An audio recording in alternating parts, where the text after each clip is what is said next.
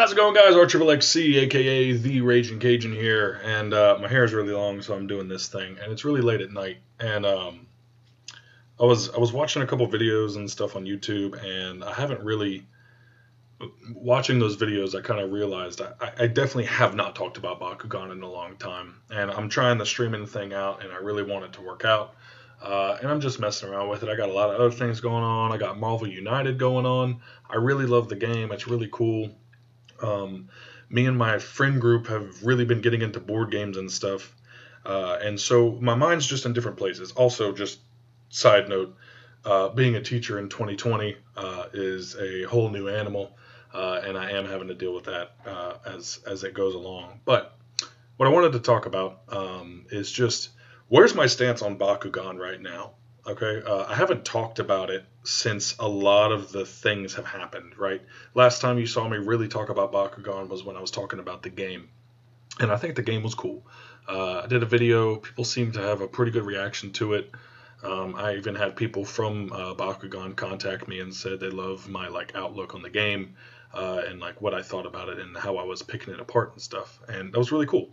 And then community stuff also, people were really happy about the video. Not so happy about the game per se, but the video itself did pretty well for me. And since then, a lot of things have happened. We had this whole Amazon deal where, if you haven't heard about it, I'm sure if you're watching this video, you probably have heard about it. But Spin Master and Amazon had a big flib, and if you ordered a pack from this one thing, or if you were ordering a box of cards, and you were planning on getting a box, it was $100 of, I don't remember what set, maybe Armored Elite, I think it was, and you would get packs instead of boxes, and it was a whole mix-up with the UPC thing, and that was a really dark point. Community started falling off really hard there. And even myself, I felt myself saying, I don't know if I really want to be doing this anymore. And that's not a, uncommon thing people were feeling. And that's why I wasn't really worried about myself thinking that way.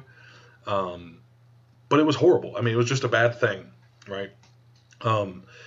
Go back a little more to this Armored Elite situation. I had worked with somebody at Psycho Turtle to kind of do this whole thing. We helped them with a Matrix mat. We made a mat for their store, for their games and stuff, because, Psycho Turtle is a really good supporter of the game. Great store, great owners, great people who go there. Love the store, love everything about it. And I was supposed to get a box of Armored Elite from them because, we made the mat. We had a deal. I didn't need money for it, but, they were willing to give us something for it. And I had a deal with the Armored Elite thing. Well, if you go back and you remember, they had a whole situation with Spin Master about they had pre-orders for Armored Elite boxes and stuff, and Spin Master wasn't able to fulfill the order or something. This has been a while now, and this is me just rambling. It's late at night. I wanted to make a video. I wanted to talk to you guys because I feel like I haven't done that in a while.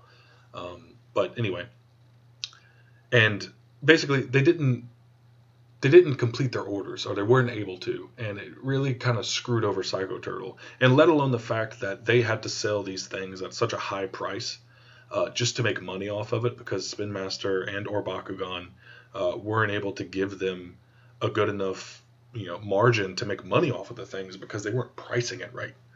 And go back to, I'm going down a timeline here, as you can see, just to build up to what I'm feeling now. Go back beyond that Psycho Turtle thing, going to the event and stuff, where I met everybody. It was really cool. Great weekend. Dream comes true. Meet a bunch of great YouTubers. I'm a huge fan of Billiam. I got to hang out with Billiam for a whole day. We had coffee together. It was dope. Negative Legend too. Love Negative Legend. Negative Legend, as most of y'all know, is the reason I started this channel. Anyway, we learned and talked about some things at the event that I'm sure you've all heard of now, and just the way the information was handled, I feel was done wrong and inappropriately. The event itself was great. They treated us fantastically. I can't wait to go again if it ever happens again. I mean, I appreciate everything they do. Side note, Brock McLaughlin is probably the best employee at the freaking company. He gets everything done. He's even been recently promoted, so congrats to Brock. Follow him on Twitter and subscribe to his YouTube page. He's starting YouTube too. Cool dude. But just a accumulation of those three things, right? So starting at the beginning of the timeline, some information that was handled and or some things that happened at the event, to Psycho Turtle getting mishandled with their pricing and or shipping orders twice. There's a whole nother thing that happened, but I don't even know if I need to talk about that. And then moving forward to the Amazon scandal, it's just been a snowball, really. I mean, everything just piles up and rolls and rolls and rolls, and it's just this like ball of anger that the community has made. And I can't blame people for feeling that way, because I feel that way too. It sounds bad, but I've put so much money into this game, right? I've got binders full of cards. I've got 3 full binders worth of cards. And I don't sell stuff. Personal thing for me, if I'm buying into a card game, I don't sell stuff. So like if you see something that I have that you want, you're probably not going to get it. But I don't sell stuff, and I don't, get rid of things. So like when I'm spending money in a game, I'm sinking money into a game, and it just hurts that I feel like the effort I'm putting in and like the money I'm putting in doesn't get reciprocated towards me, because I am playing the TCG, and it really sucks, and it's aggravating and angering. And as a Baku master and someone who has a voice for the game, I feel like I need to voice that opinion. It sucks, and they're handling some of these things in a bad way. Now, some things that I tried to do and what I wanted to do was recently try to give the Baku master name some weight, right? So, as most of you know us as, is the people who get free diamonds. We get a free trip to LA to go to this event, to make videos and more content for you, to see the new stuff. And we're like little marketing polls. Hey, buy this thing. They send it to me. Haha. I wanted what we are to mean something, right? So, kind of recently, me and Queso kind of got along. We started doing stuff. We did our video brawl that's on the Bakugan channel. I was really honored for that to happen. Me, Queso, Toolbox got together, and that whole thing that happened a while back where the rules kind of got addressed, and there was like a spreadsheet and they addressed rules and stuff. I kind of put a meeting together with me, Queso, Toolbox, and Brock, and brought those things to the attention of the company, because I felt like it hadn't been done in a single page format yet. Now, granted, Queso and Toolbox got that whole thing together. I had nothing to do with the formatting of the giving it to them. All I did was organize the fact that we talked to Brock, aka we talked to Spin Master, because he, through all these things we've been doing, was the only person that appears to take what we gave them and hand it to the people at the company who had something to do with it. And it basically became some immediate gratification in some long-standing ruling questions. And also we kind of voiced our opinions. Jet Kuzo was in the call too. Sorry, Jet. We voiced our opinions to him too, and he was taking notes, and he brought those, concerns and voiced opinions to the people.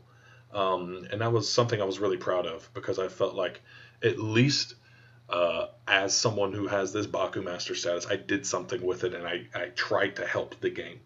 And I'm not saying this to brag. I'm saying this to address the fact that I'm really angry about what's going on, and I promise you, as one of my viewers and as someone who has taken up the mantle of Baku Master, I have tried my hardest, at least, to do something that I believe was actually effective in changing the game.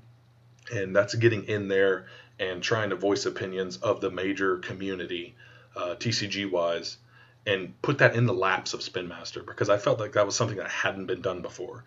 Single comments on Discord cursing at VK and asking him what's next, or hey, this one ruling thing, and then he glosses over it. That's not crapping on VK. That's just talking in the fact that one message at a time doesn't get things done. We presented a whole page format, a couple pages actually, and then Toolbox and Queso took that over and kept asking questions and everything. I was in the email chain. I'll be honest with you, I wasn't even reading it. They were handling it great, and I think a lot of things came of that. And I am really proud of that. I'm really proud of those guys for getting that done too, because I thought it was important. But state of the game now and how I feel about it. To be completely honest with you, I haven't played a game of Bakugan since I haven't played a game of Bakugan since the video call with Queso. I mean, I have cards. I've got stuff sitting here. It's with me. But to be honest with you, none of my friends play. COVID happened, so I don't have my LGS people to play with. And they didn't play it's competitive Bakugan. They kind of put decks together, which is fine.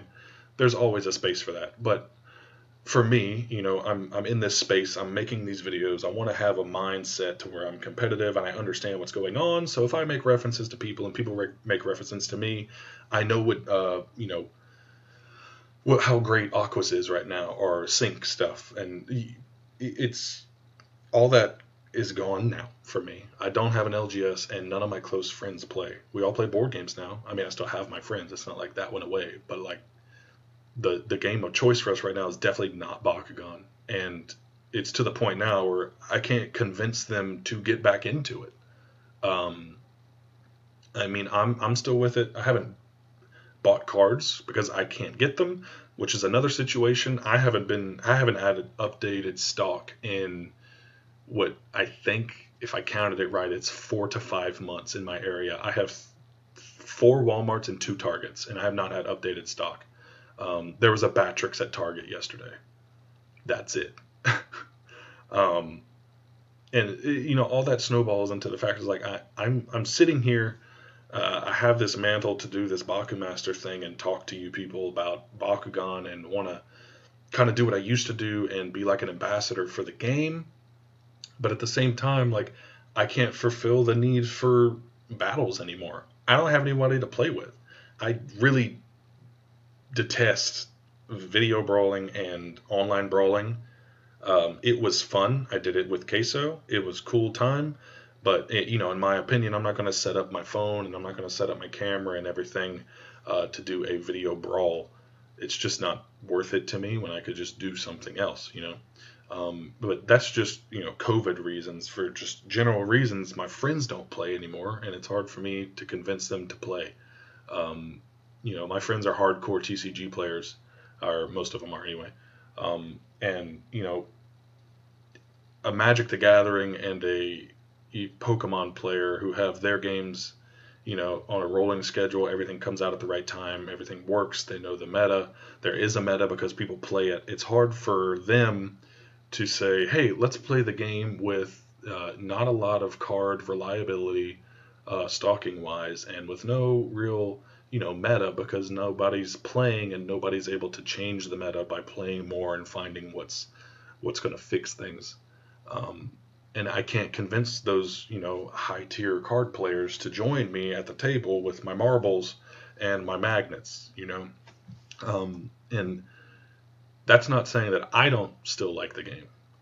I love Bakugan. I mean, it sucks, you know. I've got all this cool stuff up here.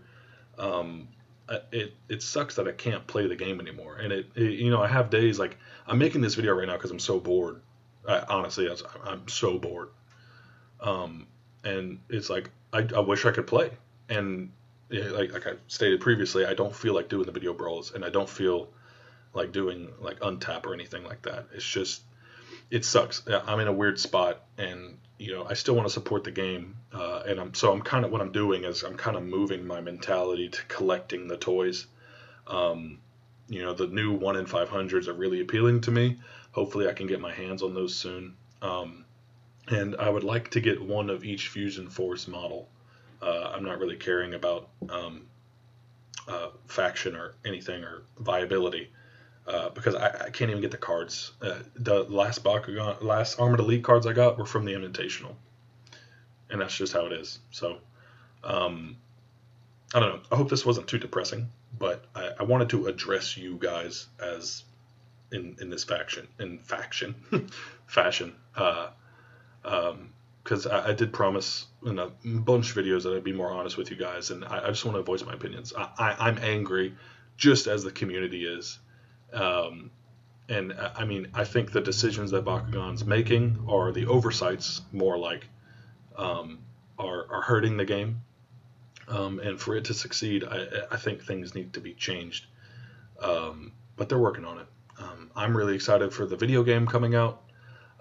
Yeah, it looks kind of crappy on a visual standpoint, but it literally gives me something to do that involves a franchise I like. It's the same thing with a Pokemon game that comes out.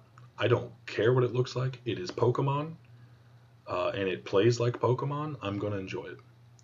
And so this Bakugan thing is a whole new adventure, and hopefully that works out. But anyway, thank you guys for watching. This is kind of the first time I've done a video like this in a while, so I appreciate you being here. And if you stuck all the way through, thank you for being here. I'm assuming if you stuck all the way through, you're one of my bigger fans, and I appreciate you. I really, really do.